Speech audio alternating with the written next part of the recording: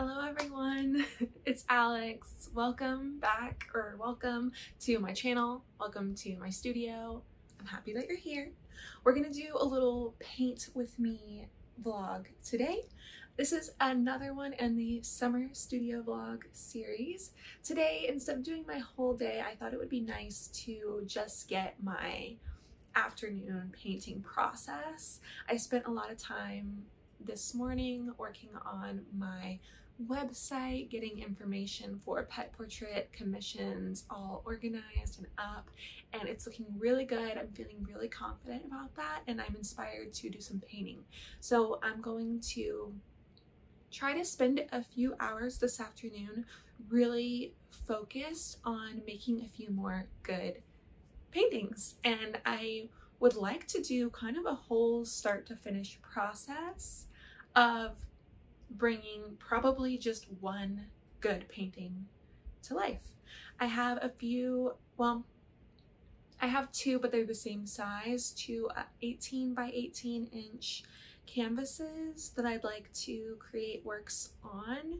So we're gonna start from the very beginning and look for some reference photos, get some ideas, do some sketches, and sort of like thumbnails to make sure that I feel good about the composition and everything, and then we'll start painting. And if we need to finish the final layers of the painting tomorrow, then we can do that, and I'll include that in this video too. But come along with me, let's make a painting. This is exciting.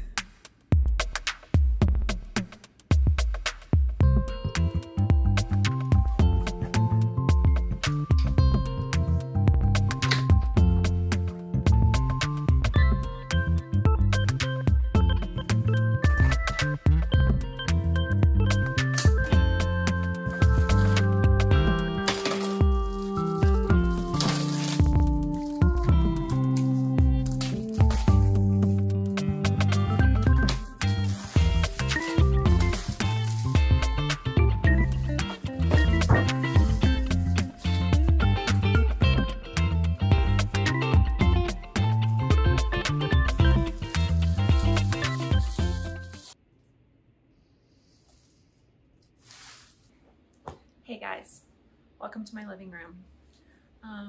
So I have no idea what I'm going to do for this painting, but I know I want to make a painting. And typically that's not how my process is started. Usually especially for like these larger pieces, I have an idea beforehand, but I feel like I really want to use these canvases, and I think that they're just going to sit there if I don't intentionally like figure something out and get started on them. I do have a market that I'm going to be doing it's about 2 months away, but I'd really like to have some really nice work for that. If I have a few of these larger acrylic paintings that I could turn into prints before then, I think that would be a really great lower priced item, as well as just some like eye-catching pieces to bring people into my booth. So what I want to do first is look at reference photos that I've already collected. I spend a lot of time on Pexels online, which is a resource for free photos that you can use for whatever you want.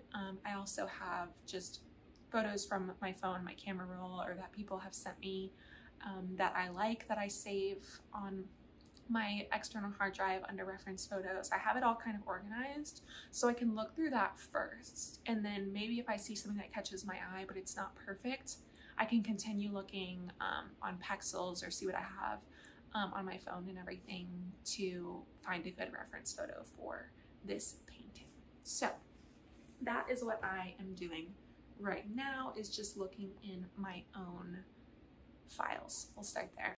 Okay, just kind of preliminarily looking at my photos. So once from my camera roll specifically, I have this photo that I took at a wedding that I went to last summer that I created a small painting of. I'll show the reference photo. It's a tablescape from a wedding that we went to, and then the painting that I created.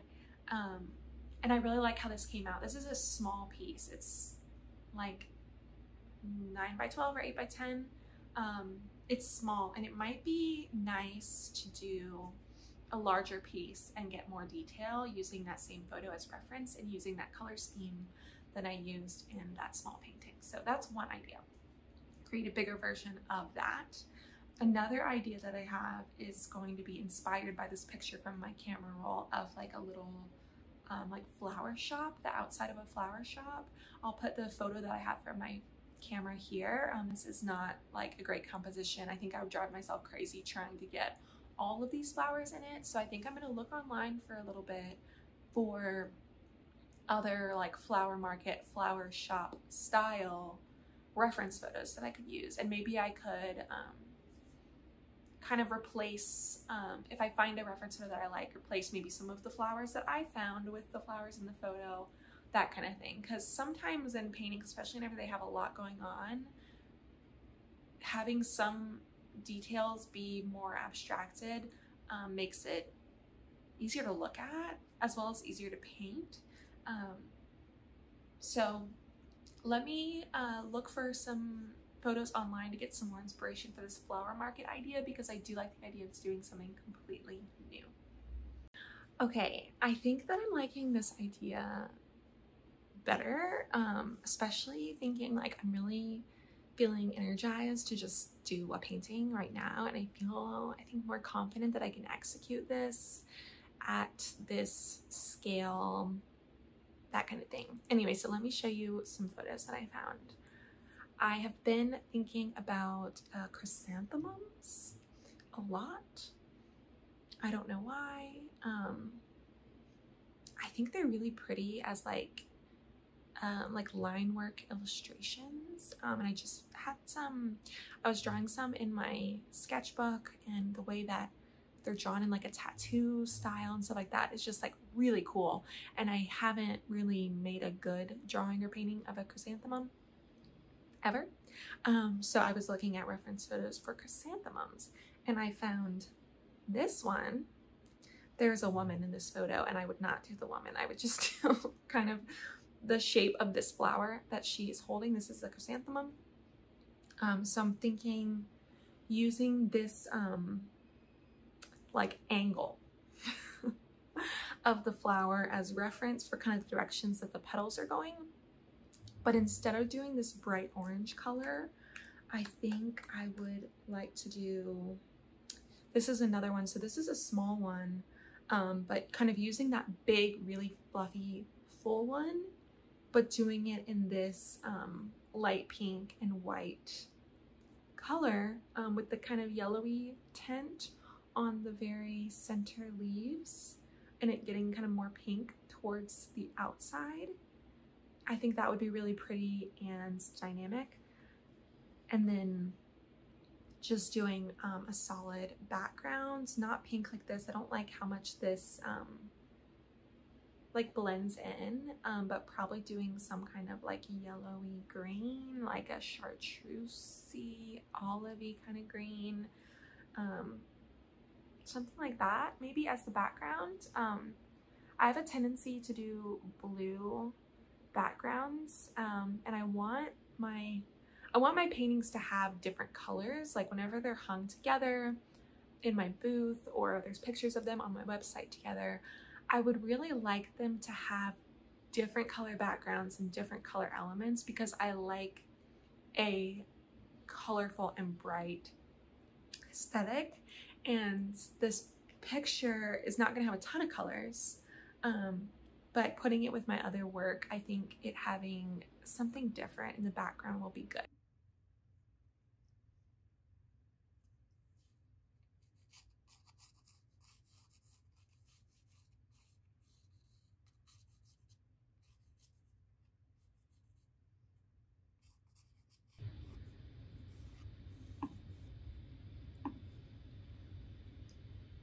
Welcome to my sketchbook. So I'm going to do a drawing here based on that photo of the chrysanthemum that the woman was holding, that bright orange one that I showed you guys. So here I set up my camera above my desk, and I'm looking at that photo on my desktop kind of loosely, trying to get the angles of where the petals are going onto this sketchbook page. I already had stuff on this page, of course, my little lemons and monarch just doodles from the other day, and I try to fill up the pages and just add different stuff wherever I feel like it works. So I'm just adding this to this sketchbook spread. You'll see me kind of move around, kind of working on the center and adding petals towards the outside. And then I'll just let you guys watch this for a little bit, speed it up a little bit, and then you'll see me go in with the same pencil and everything, but kind of harden and solidify the lines as I make kind of final decisions about where these lines are gonna go.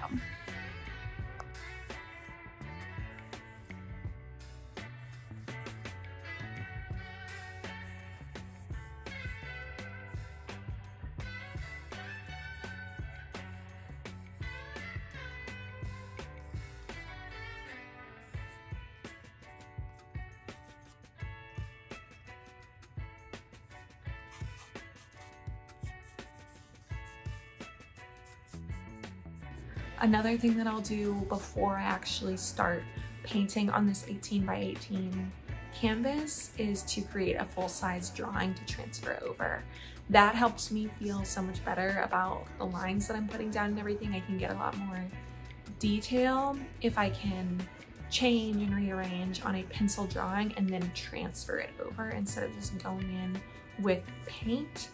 Because then if I really don't like it and want to move something, I usually have to wait for that paint to dry and like kind of go over it. It's just easier in the kind of setup composition phase to start with a full-size drawing. So that is what we're going to do next.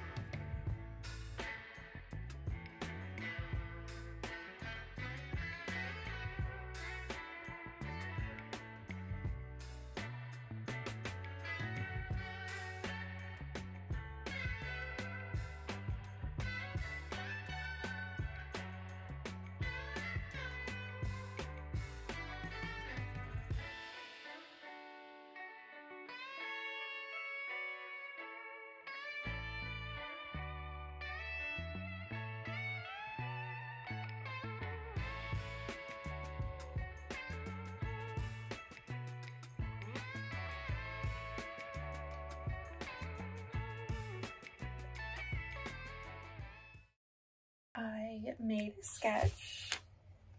I got a video of it. I hope it comes out good for you guys. I really like how the petals are placed. You can really get a sense of like the direction and stuff. I was worried about this, thought it would take longer than it did, but I am happy with this.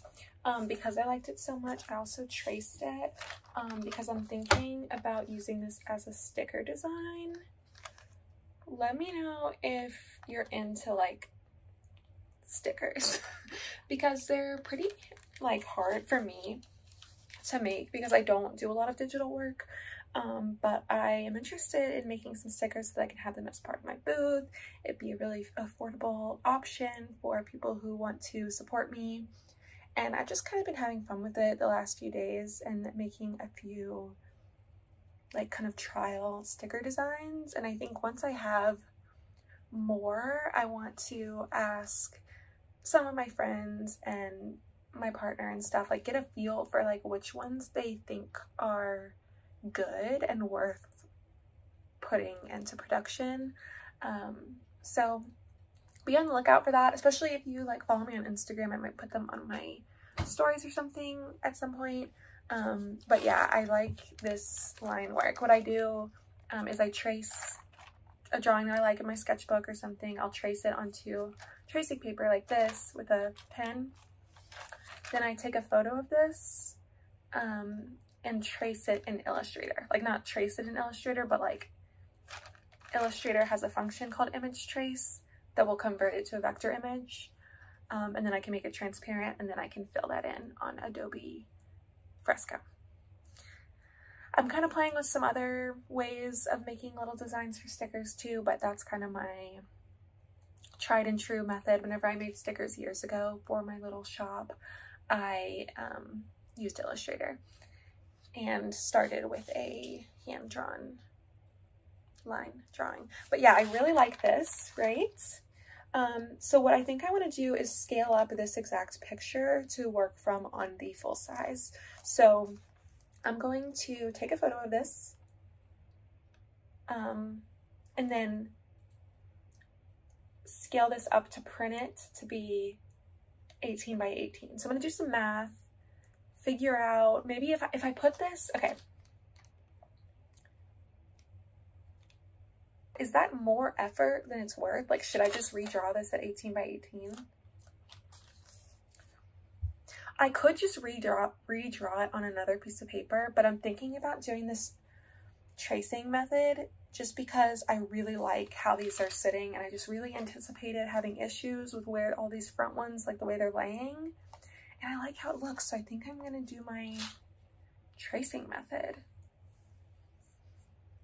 Yeah, I'll let y'all know how it goes. I'll record it if I can, but I'm like really awkward on my computer and I'm like sitting super close to it, so it might be weird to try to film and put in the vlog. This worked even better than I expected. These are my pattern pieces. See? So I made I realized this canvas is not 18 by 18, it is 20 by 20. So I made a 20 by 20 art board in Illustrator, made a really simple grid on it, and then whenever you go to print, if you go to print straight from Illustrator, it will print like your image size, and you can move it around to select like which part of the image you want to print. So it was printing it like to scale, but only a little bit of it because my artboard was 20 by 20 and my paper is 8.5 by 11. So I printed the top left, the bottom left, top right, top middle, bottom middle. And now I just need to kind of tape these in the spots where they overlap because they don't like match up perfect. But there's a really faint line. So you can see here, like this is my middle line and this is my bottom middle piece. This is my top middle piece and this is my middle line. So I just need to cut one of them on that line so that I can tape them together. And then I'll have my full size image. And I'm really, really happy with this because I feel so confident putting this straight onto my canvas. I'm going to trace it out so that I have the lines. Then I think I'm going to go in with a fairly dark color of paint, probably a blue, so that I have all of the lines on my white canvas. What I'm going to do after that is go in with my background color, and it won't completely cover up the blue because I did it with a dark color.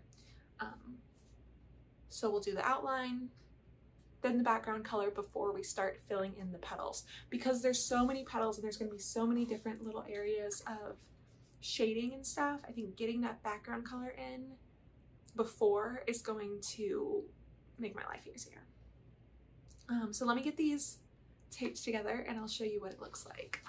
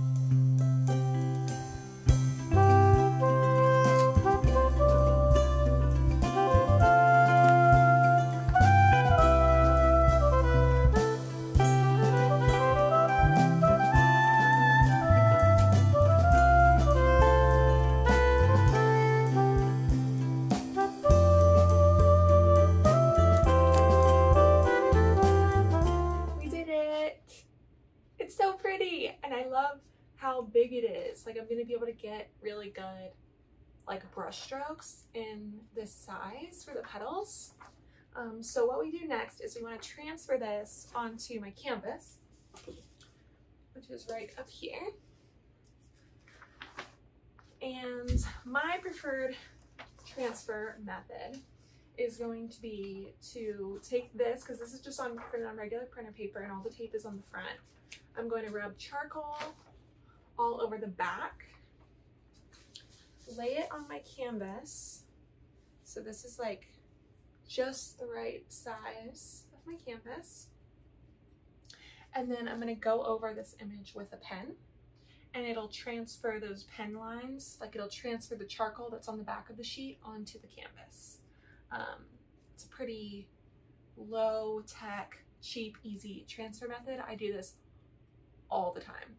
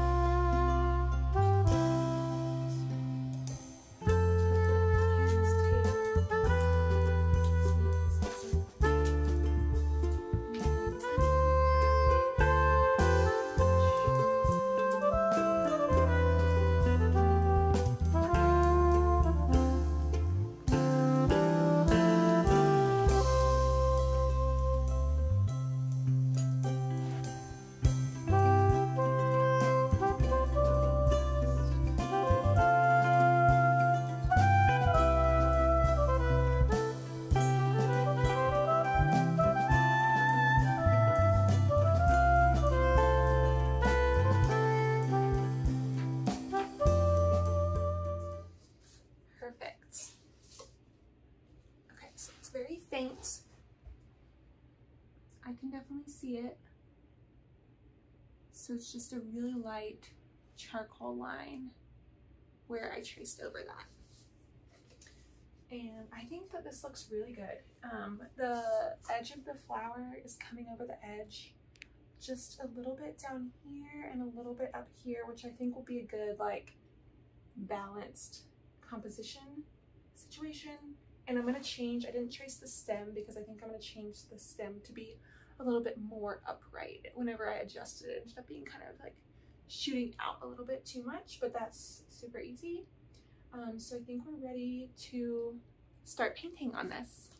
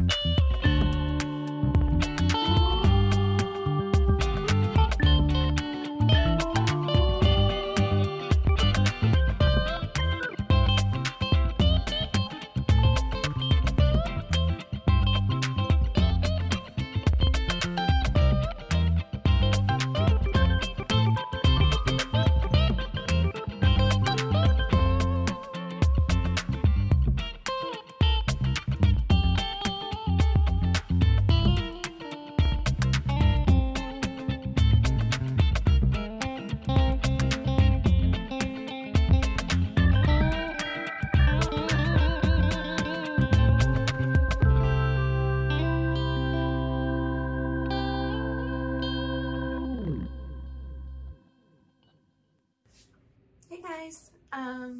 Look how good it's coming out. It's, my shadow is on it. I'm sorry. My light is over here. But we, yeah, that last clip where I was really filling in all the pink and white and yellow, that was 30 minutes or so of starting to like fill it in and block in the color. And I think I'm gonna take a break on this for now and try to finish it up tomorrow. My wrists are kind of bothering me, which I don't usually have that issue whenever I'm painting, but I think because this is a little bit bigger than what I typically work on, and really getting it all filled in, tracing it and everything, I don't know, I guess it's been a few hours of working on it and like holding my arms like up. I don't know, but I definitely want to give my wrists a little bit of a break, and I will be finishing this up tomorrow. I'm feeling really good about it, so I just wanted to show y'all where we're at the end of day 1.